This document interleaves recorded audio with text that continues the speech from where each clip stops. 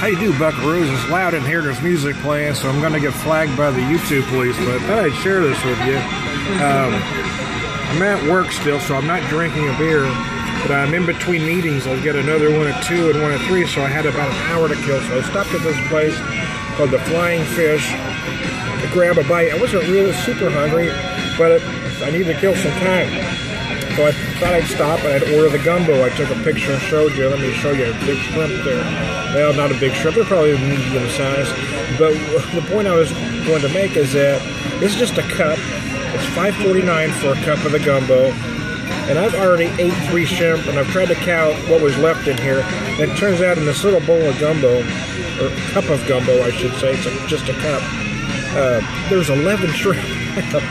That's a lot of shrimp. I've ordered bowls of gumbo and sometimes only got 2 or 3 shrimp. So, I mean, it's good. It's a very dark roux, as you can see. And you get you a spoonful of roux with the white rice, as traditional.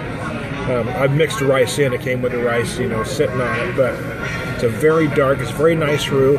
It's thinner than some I've had, but it's very good. I make it thicker at home because I like it thick. But it is pretty good. There's some big pieces of onion and pepper in there.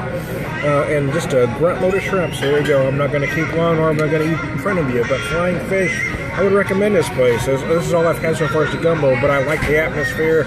It's very nice. So, Tony Beer Whisperer. Talk to you later.